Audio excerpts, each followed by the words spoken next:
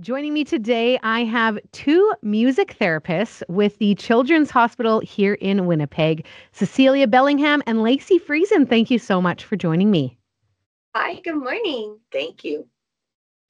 I would love to know music therapy for children. Both of you, please do respond. What got you into this career? I guess I'll go first. um, I grew up in a very musical family. My mom is a music teacher. My dad plays drums and sings, and we all did like piano, band, all that stuff. But I've always had this heart for um, joining music and then helping others. So I stumbled across the career path of music therapy, and I knew instantly that was what I wanted to do. And then further into my training, I was fortunate to do my internship here at the Children's Hospital, and that honestly, that was it for me. That was the road. This is what I want to be doing. So Nice. How about you, Cecilia? Well, I played violin growing up, so also musical household. And when, considering what I'm going to do after graduating, I either could pursue music or I was also interested in becoming a doctor.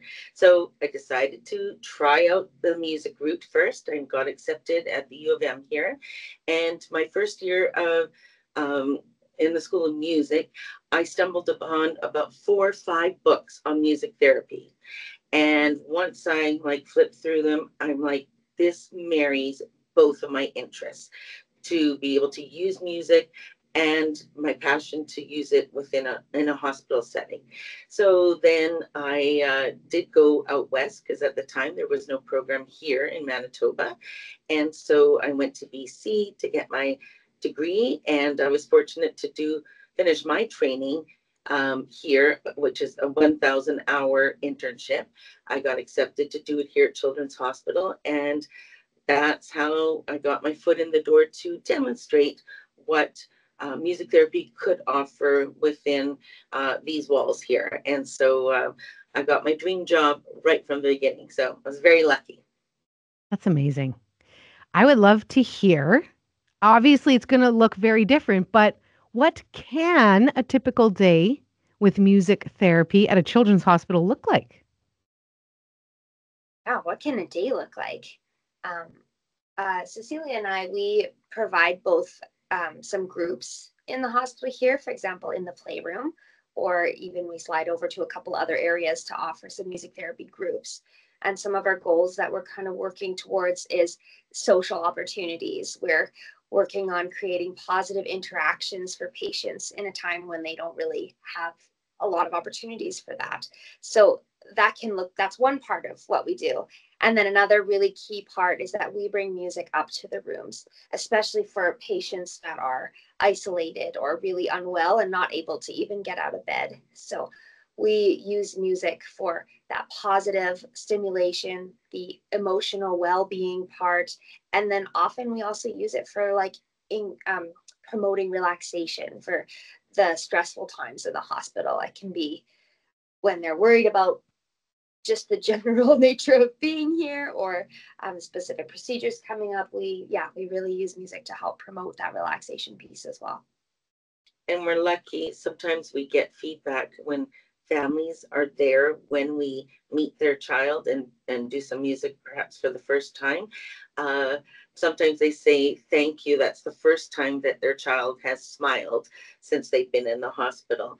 So it's nice, again, it's a privilege that if there's parents present or if a child's old enough that say yes, we can come in so that we could try to do our thing. And we try to maximize every visit because we might only get to connect with them once, because things can be so busy in the hospital, or the up and down trajectory of them, how they're feeling.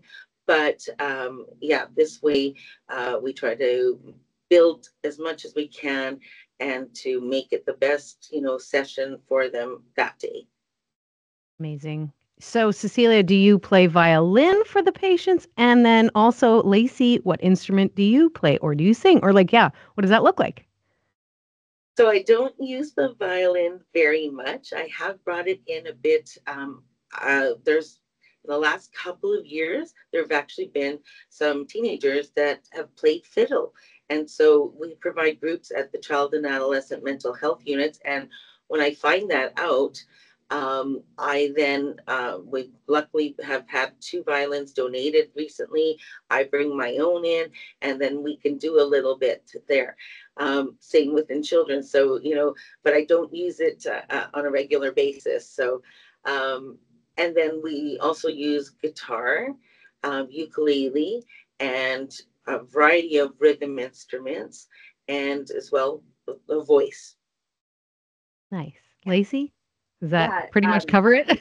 pretty much covers it. Yeah, every once in a while we'll pull a keyboard in there, but again, some donations we've had. So every once in a while we pull in a keyboard, but mainly voice and guitar. Fantastic. Cecilia, you already kind of touched on this, but if you don't mind, I would love to hear a story or two of how you've seen music therapy affect children in the hospital. Well, it's wonderful. Music is such um, a really amazing tool to be able to encourage or to have children, naturally respond to it. Um, so whether there's children who naturally, move to music, and in fact, we're often finding whatever we're singing or playing in the individual one-on-one session or in a group, we're moving too, and all of a sudden there'll be kids moving along with us. There's ones that will vocalize, make all these sounds, and it's just so beautiful to hear them be free to do that. And some love gravitate to the instruments, they're wanting to strum our guitar strings, they're wanting to touch the guitar. So we're lucky that we can first, as music therapists, we're trained to observe those kinds of things, how the child responds first. Then we try to incorporate that within our session. So either to encourage it them to continue to do more. So especially if there's movement and things like that, or if they're well enough to sit up, that's good for breathing.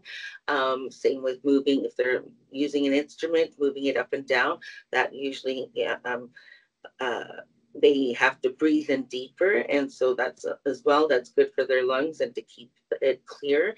But then we try to also see what else they'll know or what else they'll respond to.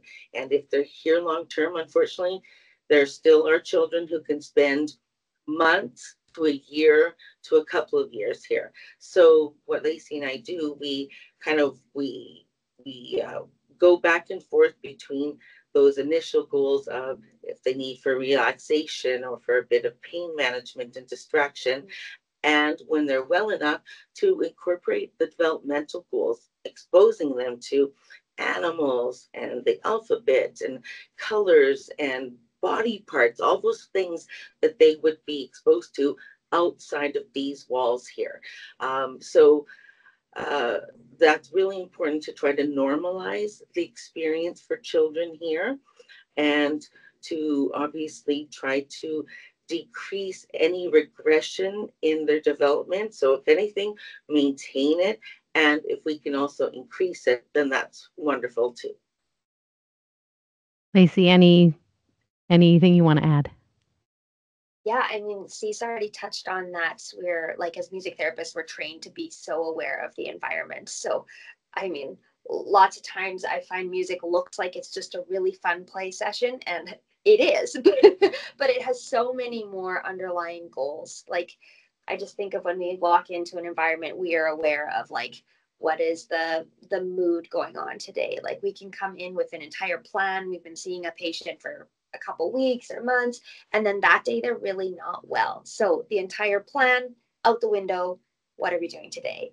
And then this day it could be promoting relaxation. And um, just it's amazing. Some days we have these sessions where it's like, oh wow, like what we do has such an amazing impact on kids and families, and it's humbling, and it's so inspiring and exciting to be in this field. So just even seeing like a patient when we enter the room, they might be a little bit worked up or have had some like a dressing change or some other procedures happening. And when we can come in right following that, and their heart rate will decrease like within the first song to a state of more relaxation and comfort.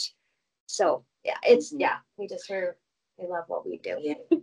And children Yep. are so resilient. Yeah. And Mhm. so that's what is also very inspiring to see that. And yeah, so they'll respond. They won't tire of repetition. We do, but they don't. And it provides comfort, in Yeah. fact.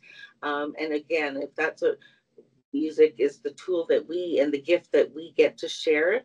And that's what's beautiful. If it can provide comfort to these children in those moments, sometimes families can't be here. They've got other children at home. They've got jobs that they have to return to. They're from remote areas. So I mean, I can only imagine if I was in that situation, what would I do? And just feeling pulled in both ways. But then that's why we're very lucky that the Children's Hospital Foundation supports our program and to fund two music therapists so that we can go up and do what we're trained to do and do what we love to do and feel so passionately about. Fantastic. Lacey, I love that reminder. Yes, you get to actually see evidence of your music therapy. You're like, heart rate went down. I can see it. That's amazing. It's Truly. so cool. And I mean, I remember coming in as a student and being like, what the heck do all these machines mean? I have to learn what all these numbers mean. Look at the beeping. What can I touch? There are tubes, there are cords. Like, obviously we grow a comfortability with how to maneuver and read the machines that we need to be reading. But the first thing we do when we walk in is really assess that environment. And so it's just, yeah, it's really cool to see that tangible evidence of like, okay, I'm looking in and this number is here and I want it to be, here. Or so yeah. And just Totally. working alongside like other health professionals, like talking to that nurse and saying, okay, how is the day going? How is this patient today? Or working alongside like child life specialists or physiotherapy and OT, like getting to work and say, hey, you're working on this goal. Can I support that goal as well during the music session? So music therapy sessions. So Fantastic. And Well, it's both even you ladies. Oh, go ahead. I was just going to say it's even nice when we've had nurses that they want to come in and do some procedure and they're like, oh, but the child's enjoying some music right now. So you know what? I'll come back later. So that's really nice that they see the benefit for the patient and put the patient's needs first.